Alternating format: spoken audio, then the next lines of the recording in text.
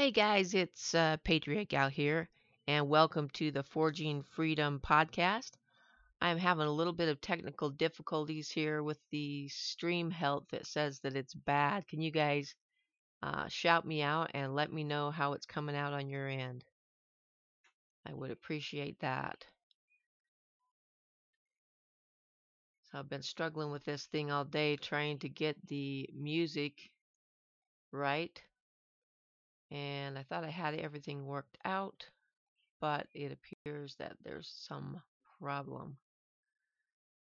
So if you guys could, as you join, okay, so you're not getting any audio or video, Essential Mountain Homestead.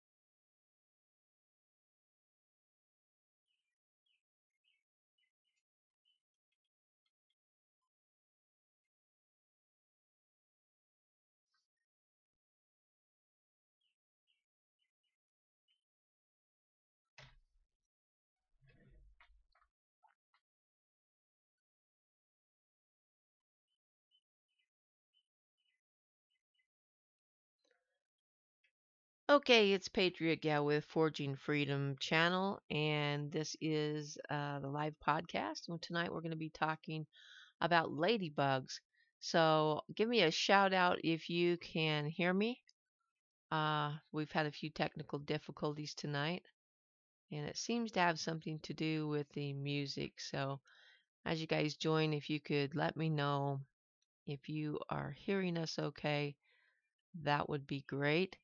And we're just going to give a few minutes for a few people to join in. Looks like we've got one person watching now. So it's been a crazy day around here. We've had some wild weather um, in the last couple of days, and it's starting to warm up again. It's been a cool June for northern Utah. Not record breaking by any means, but we're off to a pretty cool start. And so everything's just a little bit behind. Um, the the tomatoes look really good. They're deep green color and growing really great. Hey, Wendy, thank you for letting me know. It seems the problem that we were having was trying to run some music through the podcast prior to the start of the podcast. So I don't know what that issue is. We're going to have to work on that, see if we can't get that fixed out. But um, anyway, so we're going to be talking about ladybugs tonight. And I'm glad it's working now, you guys. There's all kinds of little gremlins that you have to overcome sometimes. So I'm glad you guys could be here with us tonight. So, ladybugs, let's talk about them. We're going to talk about 5 plants that you can grow to attract ladybugs to your homestead. And this year we have had a lot of ladybugs. I'm so excited. I think our plan must be working. Um, in fact, I think I noticed them just right after not right after they hatched out, but after they morphed from their pupal stage and their larva stage to the ladybug stage. And I first noticed them on one of my peppers, and I thought, God, why are all those ladybugs on the peppers? And as I looked closer, I saw that they were feeding on either some aphids or some mites that I didn't even realize that I had. And so I was excited to see them munching away. So most people know that ladybugs eat aphids, but what you might not know is that one ladybug can eat up to 50 aphids per day. And ladybugs will purposely lay their eggs in a cluster of aphids so that when the babies hatch, that they'll have something to begin to start to eat. So 50 aphids a day, I'm all for that. Bring on the ladybugs. Now, when I first heard about ladybugs and that they could help your garden out, I went and I think I was at Home Depot and I bought some ladybugs, a big package of them, and it says, turn them loose at night and when it's cool, and within, I don't know, 3 or 4 days, all the ladybugs were just gone, and they weren't around, and I'm like, wow, that's crazy. That seems like that was a waste of money. So I started doing some research on, what type of habitat do ladybugs like to live in. And what I found out is that they like to live in certain kind of plants. So just to give you a little history on ladybugs, they are not native to America. They were actually brought here from Asia in 1916, and they were brought here specifically to control aphids. And adult ladybugs will live through the winter. They don't die off in the winter, except maybe in the most extreme zones, but they will kind of migrate to southern facing walls and boards and bushes and things like that, and they'll just kind of burrow in for the winter. And a lot of times they'll lay their eggs in the spring, and so they lay sorry, they lay hundreds of eggs in the colonies of the aphids. But the problem is that ladybugs have predators too. So there's different kinds of birds like martins and swallows and swifts and crows that will eat ladybugs. And so they need some kind of habitat to hide in. They're also eaten by dragonflies and assassin bugs and parasitic wasps and ants.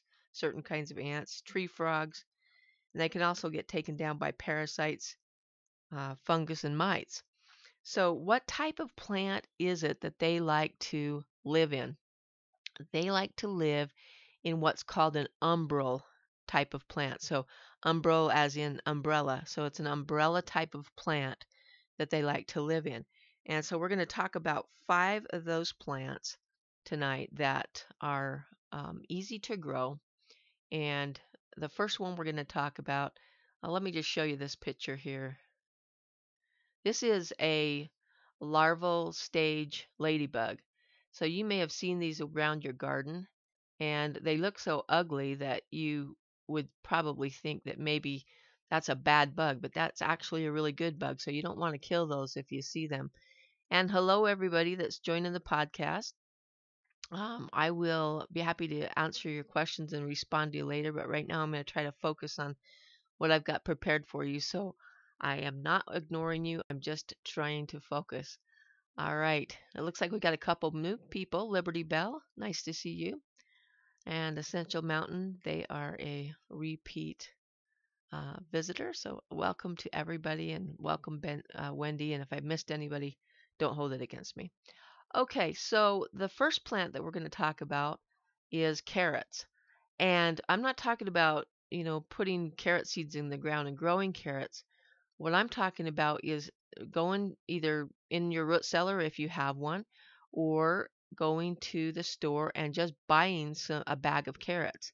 And purposely look for the ones that have, a little bit of green coming out the end of it. And then just go in your garden, take your spade, dig a hole, and just jam the whole carrot in there. And what will happen, and you'll be amazed at how fast this happens. What will happen is the green will start growing, and it will start growing into the second year of what a carrot does, which is to put on seed. And it will look something like this. Now you can see on the left-hand side, you see the actual flower that comes up from a carrot. And then after that flower dies back, you see that it kind of has this cluster, all these little seeds inside. I don't know if you can see the individual seeds, but they're in there and they look a lot like a dill seed. So that is the first plant that you can plant, and it's like super easy to do, right? It's just like you can go do it tomorrow. And what I would do is I would, jam 6 or 7 carrots around plants that the aphids like. I always find them on um, oh, my Brussels sprouts, cabbage, broccoli, those type of things. All the crucifer vegetables, I find them on, and they always get on my peppers. And so sometimes I see them on my basil. So anywhere where you have an aphid problem, you can jam some of those in the ground and have, like, just in a few weeks it'll start growing, and the ladybugs will, be attracted to that. And so the second plant that we're going to talk about, just scroll down here. The second plant is cilantro.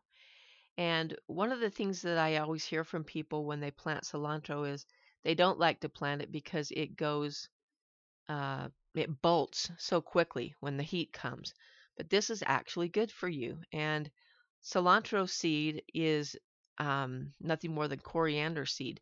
So you could probably just go to the store and buy a spice bottle of whole coriander and plant that. It may be cheaper than buying a package of seeds, but it puts on a massive amount of seeds, and it again is an umbrella style flower, and it looks like this.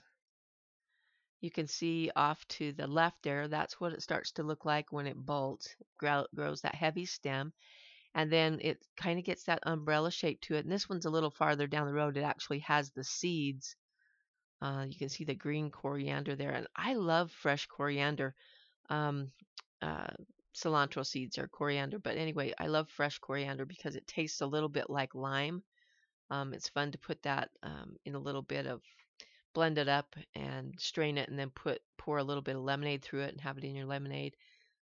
Just there's lots of different things that could use a little bit of lime taste. You can put it on fish, and so that's another really good one. And I just want to check with you guys, pause right here and check and make sure the stream is still doing well. It says that it is. Just give me a thumbs up or a shout out and let me know how the sound is. Also, let me know how my volume is.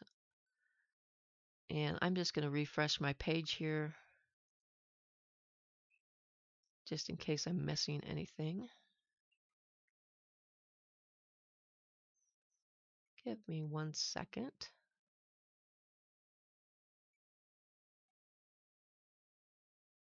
Yeah, the internet is just like super slow. Okay.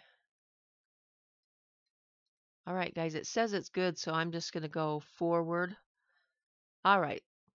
So that's the second plant is coriander or cilantro.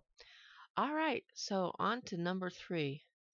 The third plant, and you probably guessed this, is dill.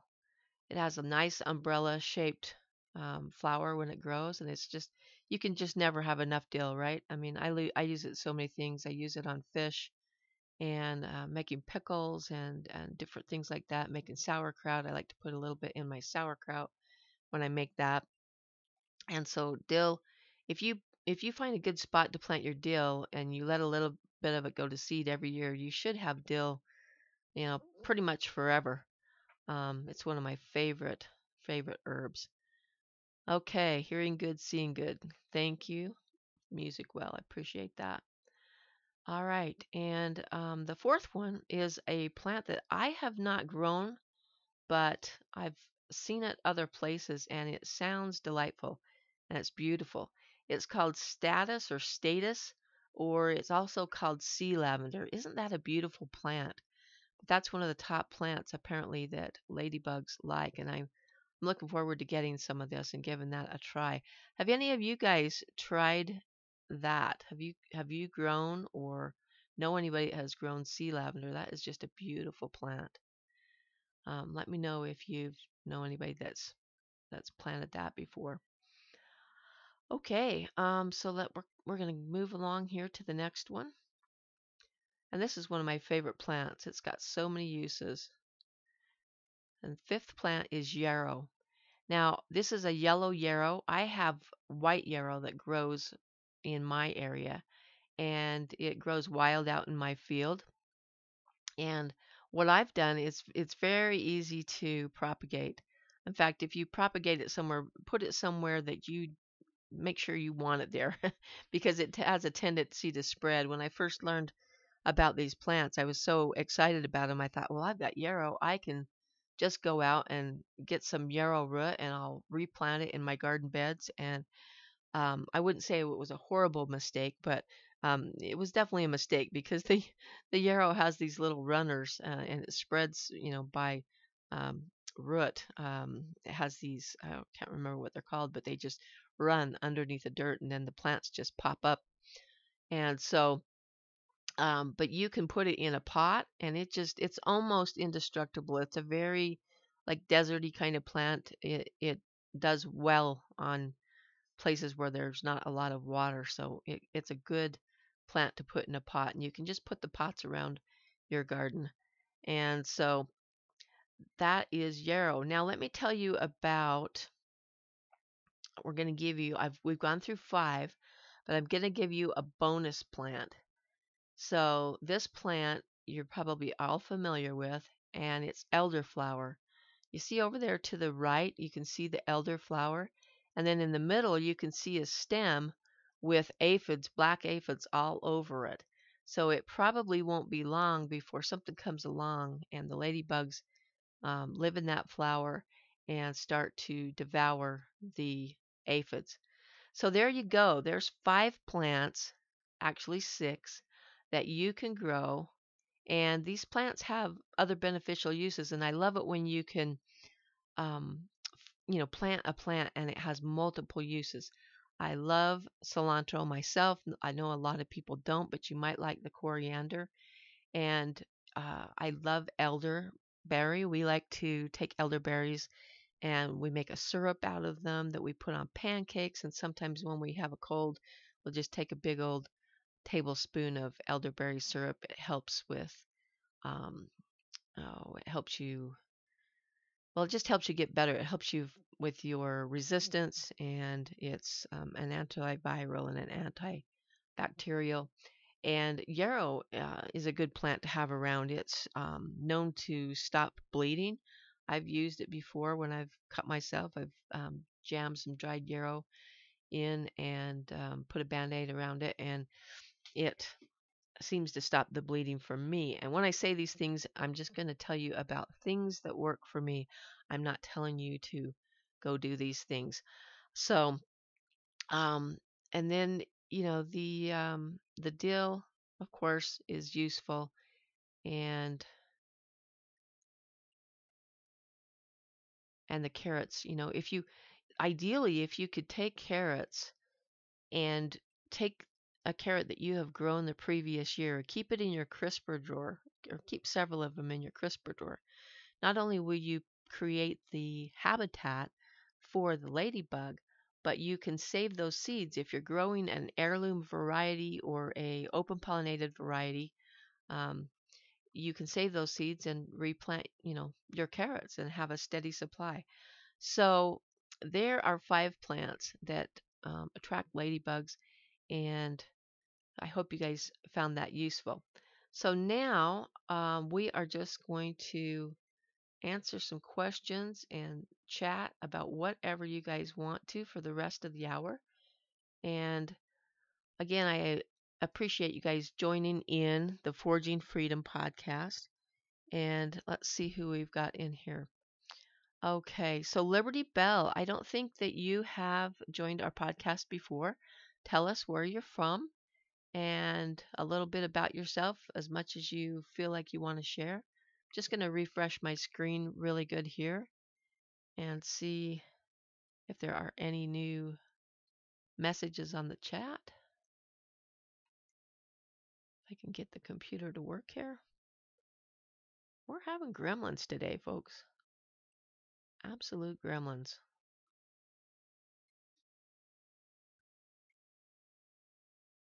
Give me 1 second.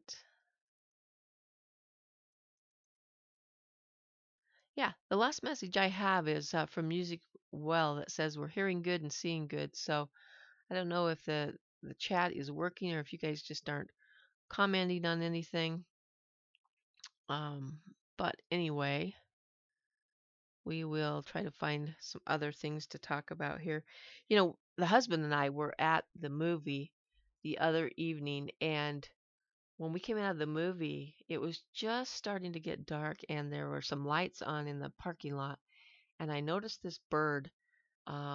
It was like almost completely yellow with gray wings, and I was watching this thing catch bugs. I guess the lights were attracting the bugs.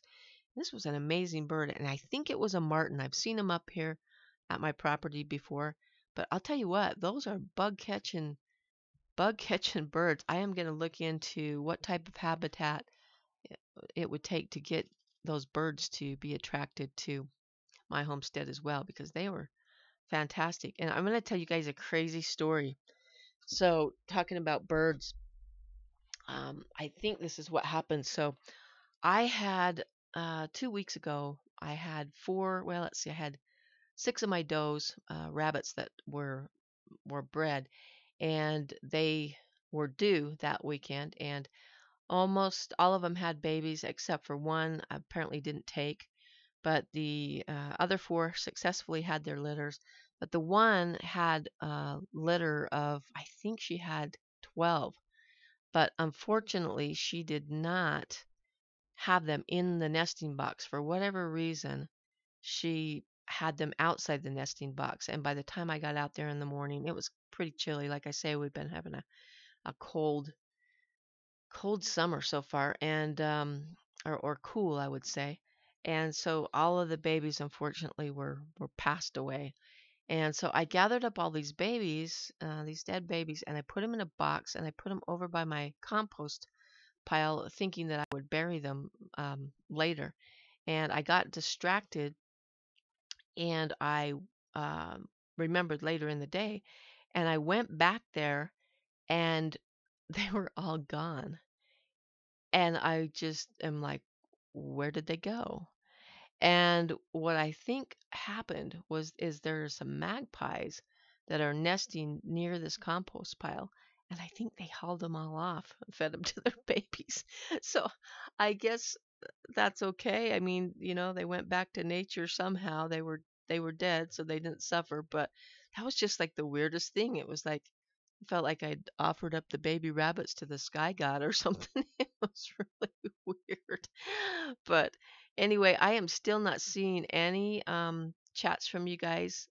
Somebody give me a shout out if you're still hearing me, and let me know what you guys might want to talk about tonight.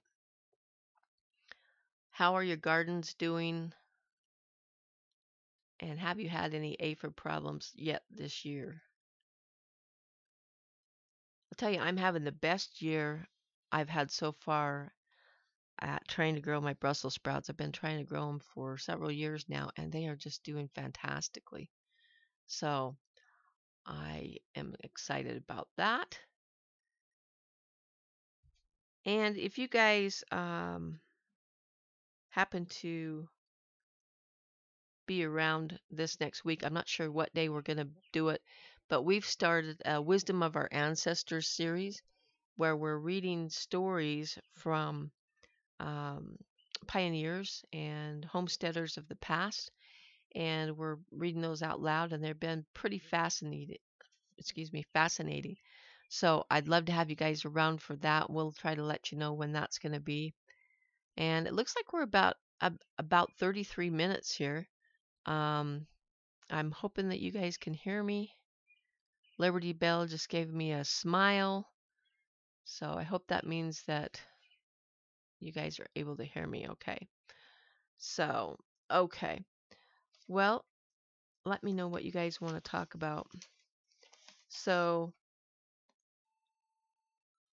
I am just drawing a blank here. So, you guys, I really need something to talk about.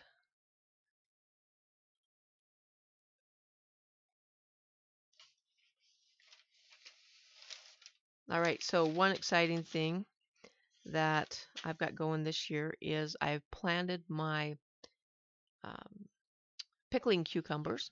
I got them in the ground the other day. And for some of you guys, you might think, wow, that's really late to plant cucumbers. But we live in zone 5 here. And the last average frost date for us is June 8th. And it actually it didn't get down to freezing, but it actually was pretty cold the last couple of days. So, but the rain was really great it just seems like the rain just makes everything pop out, right? So it got really humid today after the rain, and I went out there and my pickling cucumbers have popped out of the ground. So I'm super excited about that. And I use some stuff, it's called tea tape. It's made by a company called Dripworks. So in my 4x8 beds, I use this drip tape, and so it's a 4x8 bed. So there's 4 times 8, that's 16. There's 16 square, excuse me, yeah, 4 times 8, so 16, 32. There we go. 32 squares in each box, and the each row has a piece of drip tape that runs down it. So there are four rows with 4 pieces of drip tape. And in the past, I have just Zone 5, Nova Scotia. Okay. Hey, that's awesome, Wendy. We'll have to share notes. You know what I've got that's pretty fascinating is my husband's great grandfather left a journal, and he was probably one of the first cabins that was ever built. This is back in about 1848, 1849. He was one of the first cabins that was built up in Cache County, which is county right next to mine, and it's about the same elevation. And he never wrote a lot every day, but he did try to write something every day. And so, you'd be going along, and he'd say, planted peas or planted onions or did this or did that. And it's basically just like an almanac of planting that's been super valuable for us. Um, this year I planted potatoes, and I made a pretty good mistake with the potatoes. We were going to get the frost. We knew we were going to get it, so I put some window panes that I had saved over the boxes that fit, pretty good. I threw down some 2x4s to take up the extra space, and then to use some for bracing, and then I put the windows over that, and it worked great for keeping them from getting frozen. But it got kind of warm after that, and I forgot to take those windows off, and then I put some fresh rabbit manure under the potatoes and around them, and left those windows on. And I went out about an hour later, and they were where I had put the manure, they were absolutely fried, and I thought, oh, I've ruined them. So I pulled the windows off, but you know what? They didn't die. It knocked them back a little bit, but within about a week, they came back stronger than ever. And now, if you were to go out there and look at that potato box, you can't even tell that there was a problem. Everything looks just super. Everything is just rolling along really great. The garlic, I swear, is about well, it's in a box and it's raised a little bit, maybe about 6 inches, but seriously, it's up to my chest. And I've been harvesting the garlic scapes. And I really didn't know exactly what to do with those, but I had some inspiration last night. What we did is I peeled them, put them in the blender with a little bit of water, and I just blended that up. And then I took about a stick of butter, softened, put that in the blender, and blended the garlic scapes and the butter together. And so we had garlic butter, and we spread that on some French bread and had it with our lasagna last night. And we toasted the French bread in the oven with the garlic butter on it. And you know what? I think I've stumbled onto something. It was fantastic. So I'm going to be making some more of the garlic scape butter, and I'm just going to freeze it. And that way we can enjoy it all year. I'm going to use some small containers and just freeze it. So that's one of the first things we've been harvesting. I got my netting over my strawberries today, and I've been growing the All-Star strawberries, and they've been really great. It's just starting to pick a few strawberries now, but it looks like we're going to have a great harvest of strawberries. And so we're looking forward to that. In fact, we just ate the last of the strawberries from last year just a couple of days ago in some smoothies. I think we ended up with about out of two 4x8 boxes, I think we ended up with about 4-gallon size Ziplocs in the freezer of strawberries. So, all right. So let's see. So Wendy, remind me where you're from. Oh yeah, you just said you're from Nova Scotia. That is great. Tell us a little bit about Nova Scotia. What's the weather like there right now? And let's see, Liberty Bell, where are you from?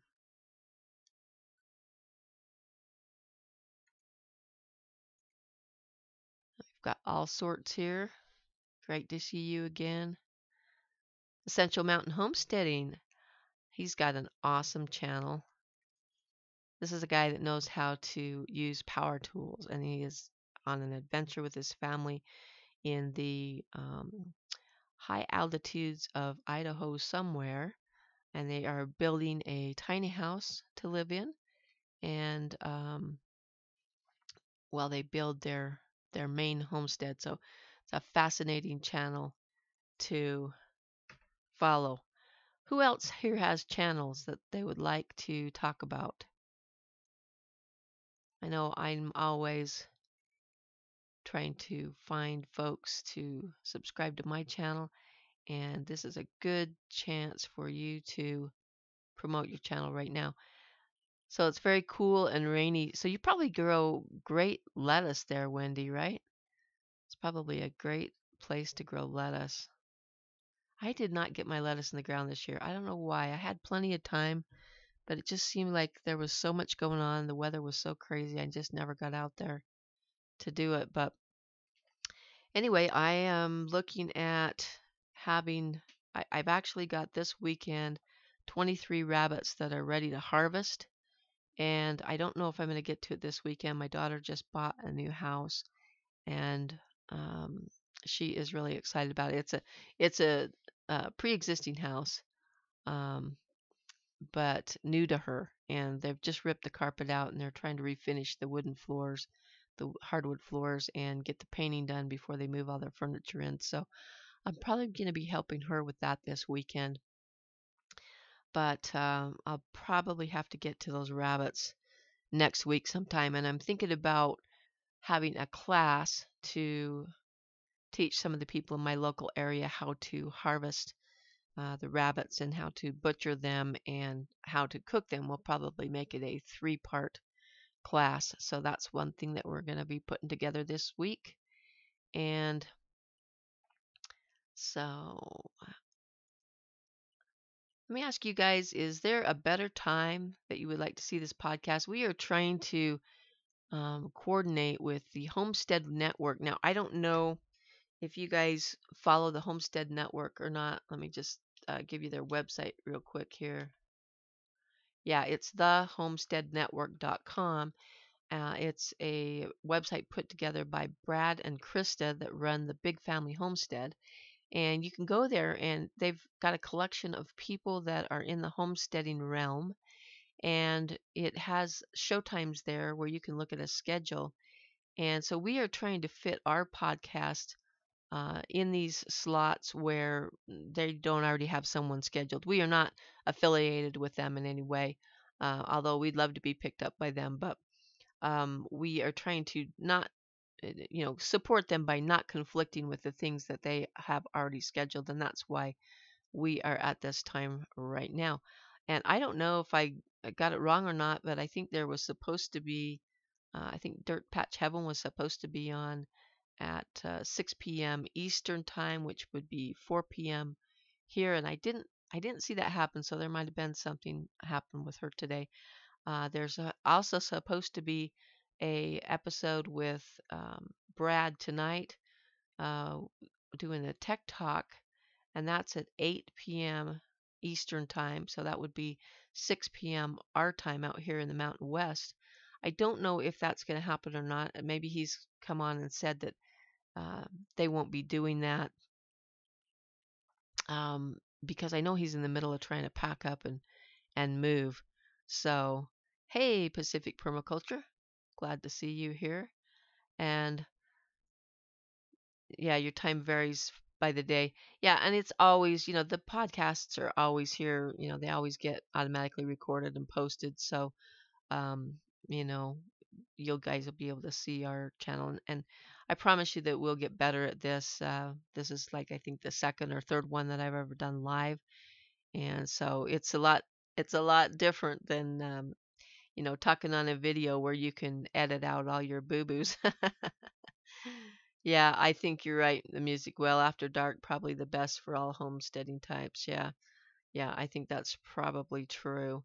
I know, right now, let's see, it's just about 6 o'clock here, so that would make it 8 o'clock on the East Coast, and it probably doesn't get dark until 9. So, maybe an hour from now would have been a better time, but it looks like they have somebody in that time slot. And so, like I say, we're trying to not conflict with them. But anyway, we'll keep playing around with it, and yeah, that's a good idea, Pacific. Kind of do my own thing. I'm glad that we sound awesome. That's great.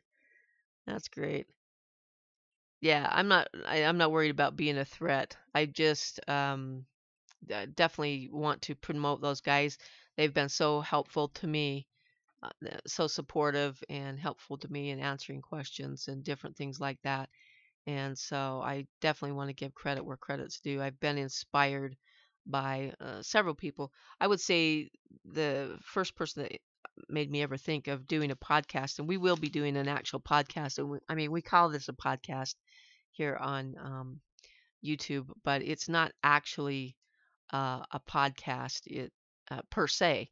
A podcast is typically where you have a podcatcher on your mobile device or on your computer, and with an RSS feed, and it just, whenever we post an episode, it would download, and it's not live, but I kind of almost like this live aspect of the um, YouTube better than a podcast because I can interact with you guys. So we will be developing an actual podcast sometime in the future, because one thing that I know is I listen to a lot of podcasts while I'm outside working, because I don't have to sit in front of a computer and watch anything. I can just turn and listen, to something I'm interested in when I can do other things. I can be multitasking. And it's telling me that the stream health has having some issues. So I hope you guys can still hear me. It's probably because I opened up that other window to look at the Homestead Network page. But anyway, yeah, I like to listen to YouTube videos.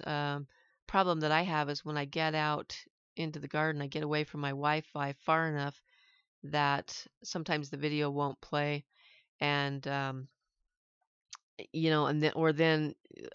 it's easy to hit something while it's in my pocket where it goes full screen, and then my battery runs dead really fast. So it'd be nice if YouTube would add some feature where you could just disable the video part of something and just have the audio portion. That would be a really, really good thing to add if you are listening YouTube. So Pacific Permaculture, I know he's out in California. And the Music Well, where are you from, Music Well?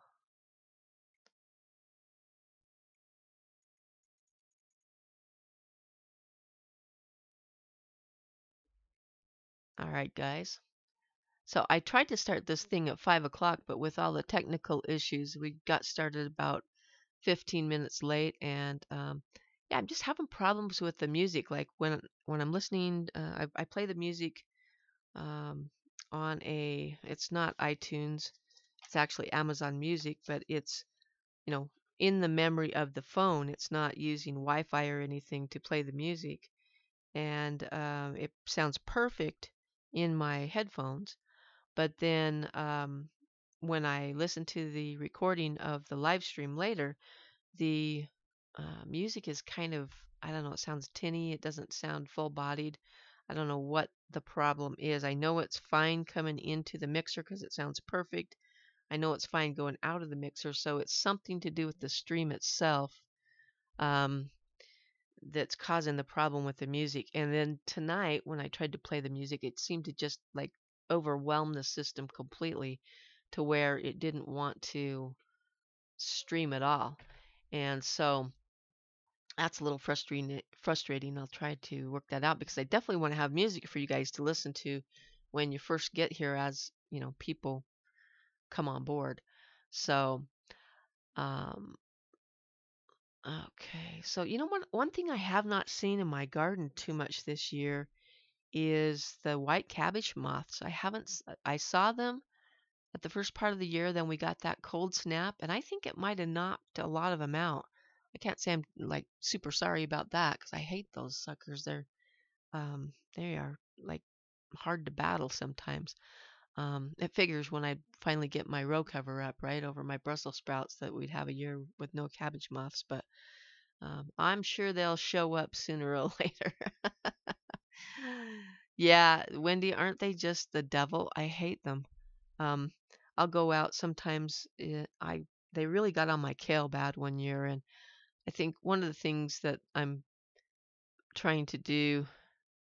Let's see. Music Well says being compressed too much to sound good. Probably when you run the music on a high bit rate, it taxes the stream.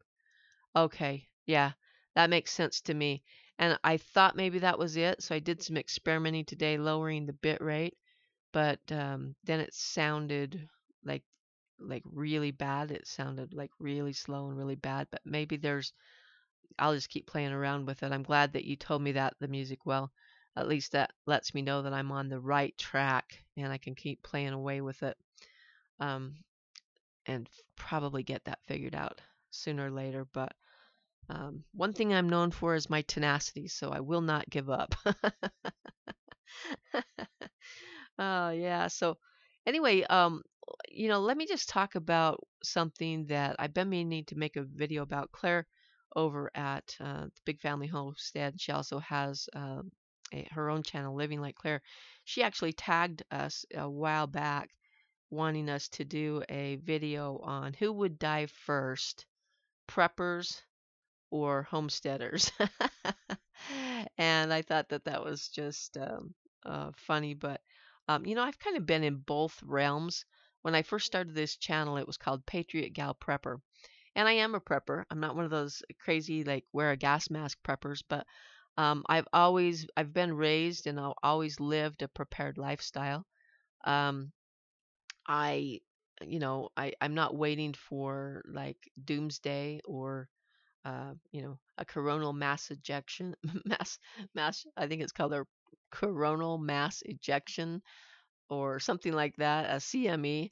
I'm not waiting for a EMP, although I do think that, some enemy of the United States could use one of those against us fairly easily, if not an EMP, but simply a software download into um, our grid system that is run by computers now. And if you don't think that's a possibility, you might want to read a book by Ted Koppel called Lights Out.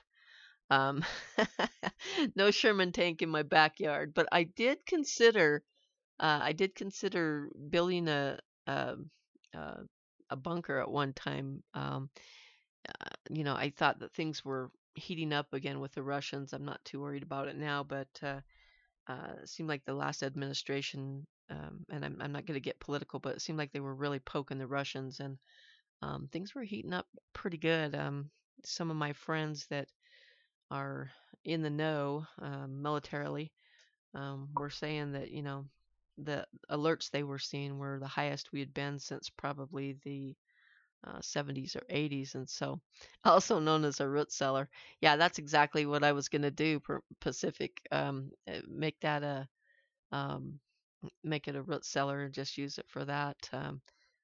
Yeah, yeah, I agree. Music, well, um, so, but the thing is, if you look back through history, it's just a good idea to be prepared. I mean, things happen. We're an anomaly. The United States is an anomaly that we have never really fought a foreign enemy on our soil except for, during the Revolutionary War. And which, by the way, I'm just going to tell you an interesting side note. So, in the business that I run during the winter, I have an opportunity to spend time with people from all over the world. And we had a guy here from the UK, and I was talking about the Revolutionary War, and he he just kept having this puzzled look on his face, and finally he goes, "Do you mean what did he call it?" He says, "Do you mean the War for Independence?" And I'm like, "Yeah, no, we call it the Revolutionary War." But apparently over there they've rebranded it to be the War of Independence. I just thought that was funny because, yeah, I just thought that was funny, and um, it's just the way I was raised. I was always told it was the Revolutionary War. Hey, suburban hillbilly, first time here, new sub. Hey, thank you. Yeah, I thought it was funny. It's like do a little rewriting of history from their point of view. Yeah, that cracked me up. So anyway, but we're an anomaly in that we've never really had to fight a foreign enemy here. And if you read some of the histories, I'm of the opinion that wars are always going to be here. Um, I think until the end of time, probably wars are going to be here. And so I think it's just a good idea. It wasn't that long ago that our grandparents and great grandparents lived a prepared lifestyle, and I don't even think they called it that. And so when you ask the question, who's going to die first, homesteaders or preppers? I really think there's just a lot of crossover. I know a lot of preppers that are homesteaders, and I know a lot of homesteaders that are preppers. And so I think it's just like it's kind of like politics. You've got the extreme left, you've got the extreme right, and then you've got the rest of us that are just somewhat in the middle. That just want to be left alone and just want to have a good life and have good opportunities to pursue our dreams and raise our families and things like that. Um, so let's see. I do drive on the wrong side of the road, so there you go. Yeah, and they've got that, and they got that metric system, right? I am not complying with the metric system. I don't care what they do. I like my cups and my pounds and my ounces. uh, yeah, I think so. Pacific. I know that everybody would fight, but what I what I'm really thinking about is, when you read these war stories, yeah, there's the people that's doing the fighting, but the people that really suffer is the civilian population. And I'm probably going to do a whole series on, like a 2 or 3 part series on preparing for war. And it's just been on my mind as of late. And I know, if you're a Donald Trump fan, and he won, and if you were worried about the way things are going, you might have taken your foot off the accelerator pedal just a little bit. But um, I I think that's unwise. Not that I think that he's purposely going to try to get us into any conflict. I just think conflict is there, and it's going to come here sooner or later. Even if it doesn't come here, I think I told you guys before that I've got these war letters from my grandparents, and that in these war letters, my grandma talks about the rationing that was going on at the time. And so even the civilian population that's not right in the war zone gets affected by things. And so I just think I think it's just wise. I just think it's prudent whether we have a war or we don't. It's not, sometimes you hear these people preparing for these big things that are going to happen, but sometimes it's just the little things, right? Sometimes somebody loses a job and can't find one for 6 months or a year, or sometimes somebody gets disabled and can't work. And the whole mission of the Forging Freedom podcast is to help you build personal liberty one day at a time. And I want to help people build a resilient life, a resilient homestead. I want them to help them build their homestead such that you can absorb some of these shocks that come into our lives. And I find myself focusing on gardening a lot because I truly love gardening. But I don't want this podcast to be, and this channel to be, completely about that. I would like it to be about other things too. And sometimes I tend to get a little unbalanced on that. But I just think it's a good idea to be prepared. It's more likely that your house is going to catch fire and that you're going to lose your personal belongings, or that a tornado is going to hit you, or that a flood's going to happen, than it is for war to break out, or a EMP or something like that. And I just think if we prepare for the small things, and are resilient to be able to withstand those, that will help us get closer to withstanding the big things. And yeah, let's see. Or if they turn 50 and can't get a job. Yeah, and that's the other thing I want to talk about here is how you can grow your own business, how you can start your own business. I mean, we're moving into a time where you know, the economics are changing. I've been reading some reports that retail is looking to, your brick and mortar stores are, and this come from Bloomberg, and they said that they think that within the next 5 years, there's going to be a 25% of the retail stores that you know of today won't be in existence. And there was a guy that he was kind of an expert in that field, and he was in real estate. And he says he thinks it's higher than that, and it'll happen quicker than that. And so But the great news is that we're in the internet age and you can build a business easier than you can ever before. And so we're going to be talking about some of those things too. So let's see here. I'm going to catch up on your. Yeah, even if you can't grow it all, you can certainly subsidize. And I don't think that our grandparents, our ancestors, grew it all. I mean, they grew what they could and they traded for different things.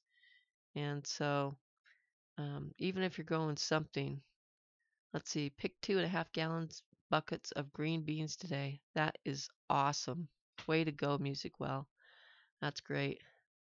Yeah, some are underemployed and can't get a supplement job being 50. Yeah, I hear you. There's a lot of weird stuff going in. You're gonna grill burgers for dinner? Ooh, that sounds delicious. I wish your maters were ripening. Hey, I got impatient last year and had fried green tomatoes for the first time in my life, and let me tell you, I'm a fan of those. You saw 12 I think you meant a 12-ounce package of bacon for 9.49. No way I'll pay that ever. Yeah, I've been seeing meat prices. I would say for the last 5, 6 years they've been ridiculous. Um, in fact, I remember exactly when it happened. I remember that they were having that drought in California and they weren't able to feed their cows, and so they were shipping a lot of cows to Texas to try to get them fed there. And we our cow beef herd was the lowest it had been since the 50s, and I really just don't think it's come back. I just don't think it's come back. A lot of places probably went out of business, and so anytime that you've got a small supply, you're going to get high demand and prices are going to go up. So, yeah, and isn't that just irritating? Because they're trying to trick you on that bacon, right? 12 ounces. Like, who's heard of 12 ounces of bacon? It's always been a pound of bacon, all my life. 16 ounces in a pound of bacon. And so you just immediately think when you grab that package that it's a pound of bacon. And I've seen them repackage all kinds of things like that. Like Ritz crackers. I noticed it on Ritz crackers and tuna fish. When I was a kid, a can of tuna, like my mom could make a can of tuna with some mayonnaise for tuna fish sandwiches. And like one can of tuna would feed 3 or 4 of us a sandwich each. And now, it's just a tiny amount in that tuna can. The size of the can. It would be interesting if you had the cans from 25 years ago and you could set them side by side, you know, and watch the progression of the smaller and smaller and smaller cans. So yeah, you really got to be on your toes when you shop these days because it's just like everything is just really, really deceptive. And you know, I'm sure a lot of people don't notice, but I notice, and a lot of people I know notice. So yeah, it irritates me too, Pacific. I just I just think like everybody's just I get the feeling that just there's just so many people. There's a lot of nice people out there. I know there are because I meet them on YouTube and interact with them. But there's just a lot of corporate interests, and I'm a totally I'm totally down for the free market system. I'm an entrepreneur myself, and I'm totally down for it. But there just really are some deceptive practices out there. You've just got to really watch out for yourself these days. So anyway, well, guys, we've gone about an hour now. I appreciate you stopping in. If you missed the first part about the ladybugs and what plants you can plant to attract ladybugs in your garden, go back and watch the first part of this. And it's been, yeah, dog food and cat food.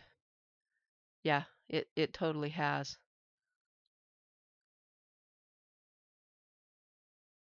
They downsize the product, but not the price. Yeah, tricky, right?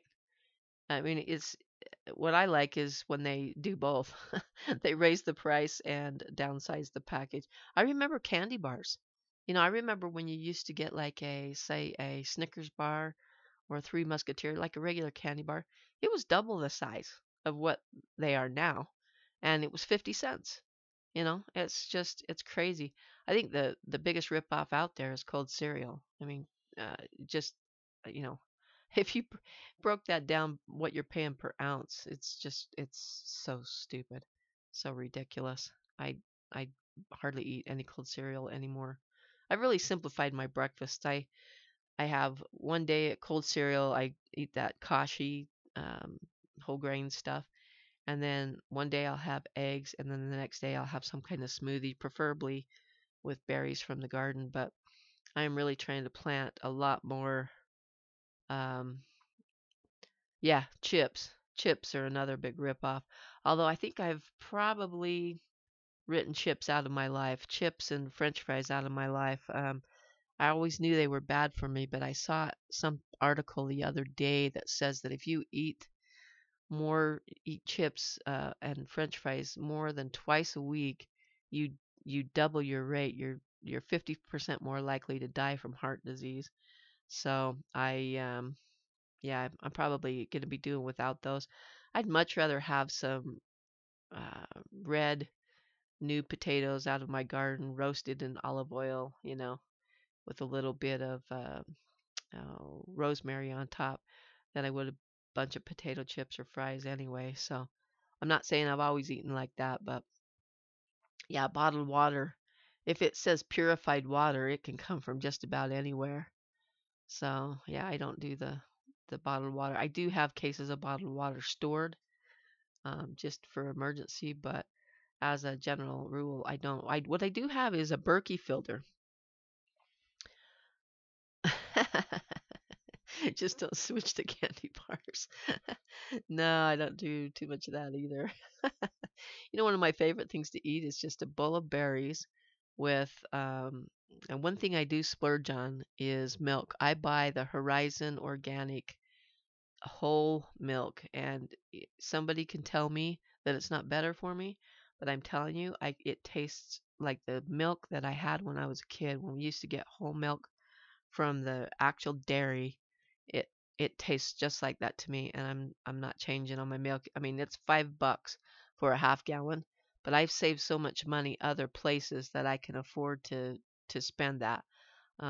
So yeah, I do splurge on the milk because I don't drink milk every day, but when I have milk, I want it to be good milk. Hey, Suburban, I've got an idea for you. So, a Berkey, I was going to make a video on this. So the Berkeys are quite expensive. I know I bought one. I bought the Berkey Light, which is the plastic one. And but what I was after looking at this thing, I'm going, all this is two tanks with some holes drilled in the bottom of the top tank and a spigot on the bottom tank, and then you just screw the filters into the holes.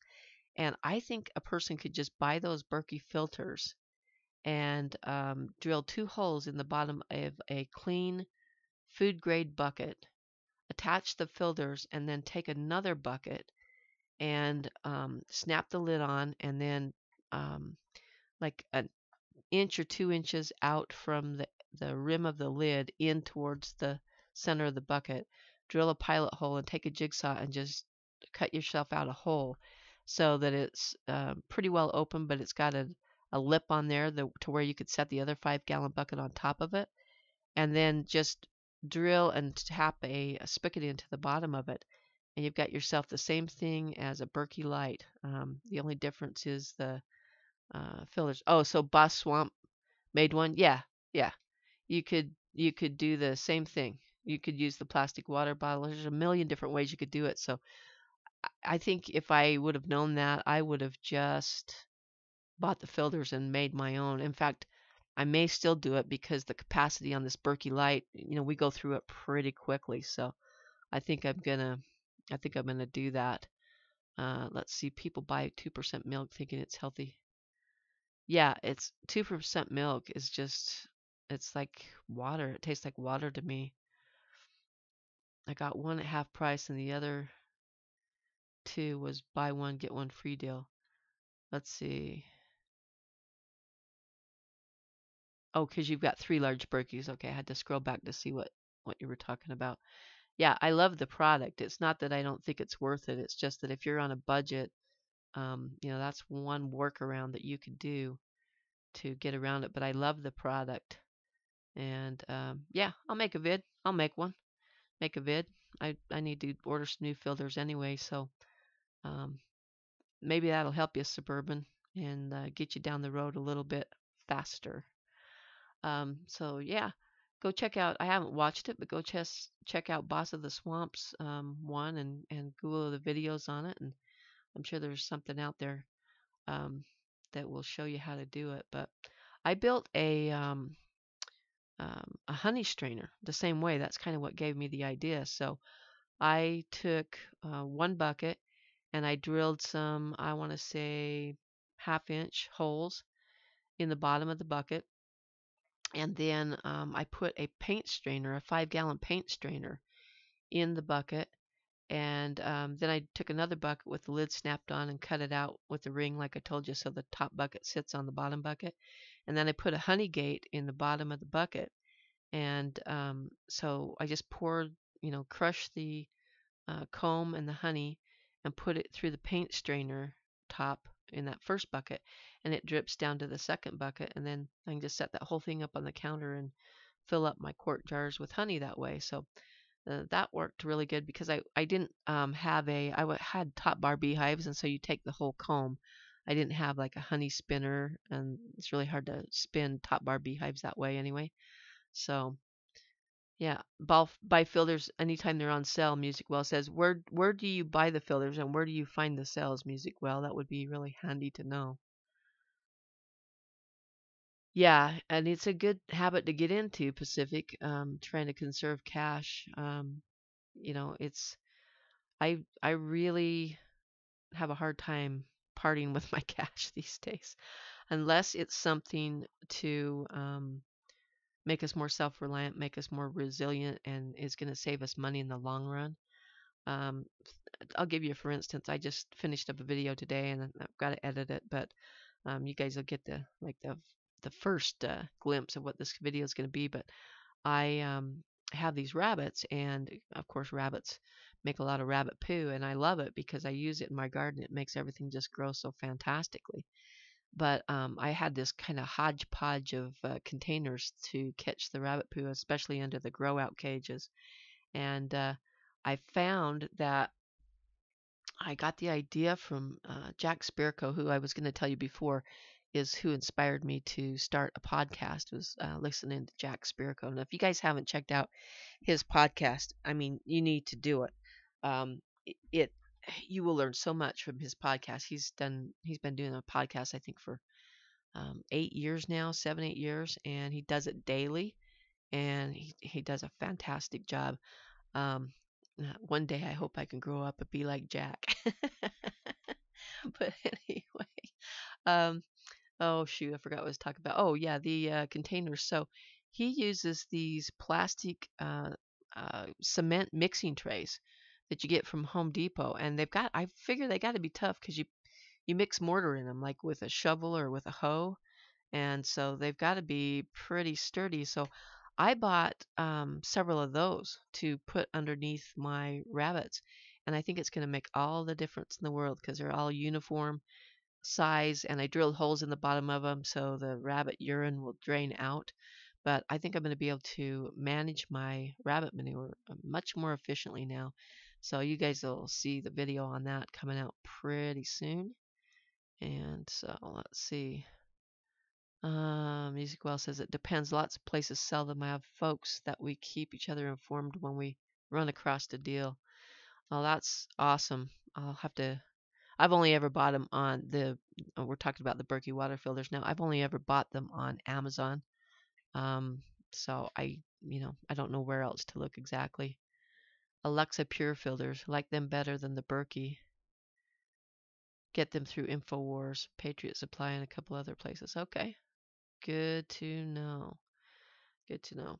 Yeah, I have a well. But our water started to be kind of at certain parts of the year, like in August when things get pretty dry and hot around here, we started noticing a lot more iron in our water, and started wondering if there was something not so good in the drinking water. I didn't have it tested, but I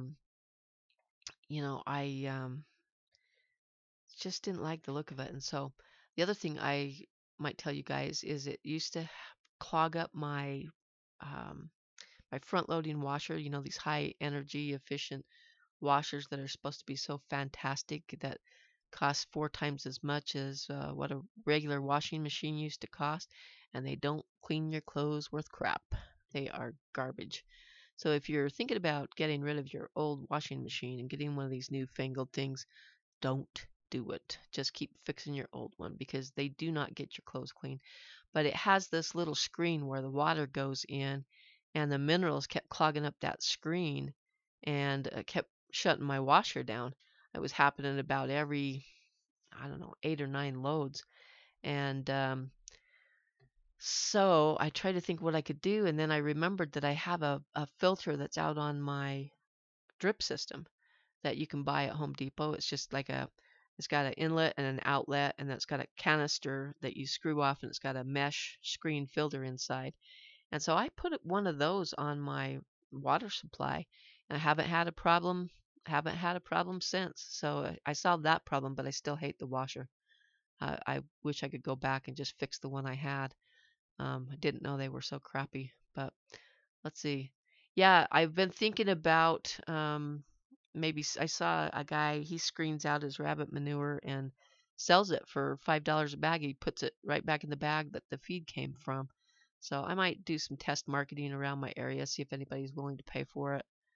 Let's see, there's an app called Honey that will track that for you and alert you with a browser notification. Oh, well, isn't that good to know? Yeah, the suburban hillbilly, he hates the front, he or she, I'm not so sure if you're a girl or a guy, so sorry. But anyway, hates the front loader too. Yeah, I was so excited because the front loaders they used to have in the laundromats were fantastic. I mean, they would always, like if you needed your sleeping bag cleaned or whatever, you could take it there, and they would work great. But um, these are just garbage. I had to kind of hack mine to even get more water to come into it, and using rainwater for washing clothes, Pacific, or for drinking. Yeah, I had read that there was some kind of EPA directive over the last 10 years that said that all, appliances had to be water and energy saving of sorts. And so, I think basically what they did is a lot of marketing to make us think we were getting something awesome. But what we got is something with a lot of bells and whistles that doesn't work worth a darn. So yeah, washing. Yeah, I could do that instead of using the well water. Um, the um, the screen seems to be working okay. I would have to do a lot of retrofitting to use my rainwater for that. And, maybe I will someday. I have the ability to do that. I do collect rainwater. Um, I'd like to get a little better at that. I'd like to ultimately be collecting rainwater off of every hard surface on my property. I think that would just be a wise thing to do. Anyway, guys, been going for about an hour and 15 minutes here. It's been a pleasure to be with you all. Looks like the music well's got to bounce out of here, but I'm glad you're liking the podcast, and we will see you again soon. I'll try to give you guys advance notice of when we will be doing the next podcast.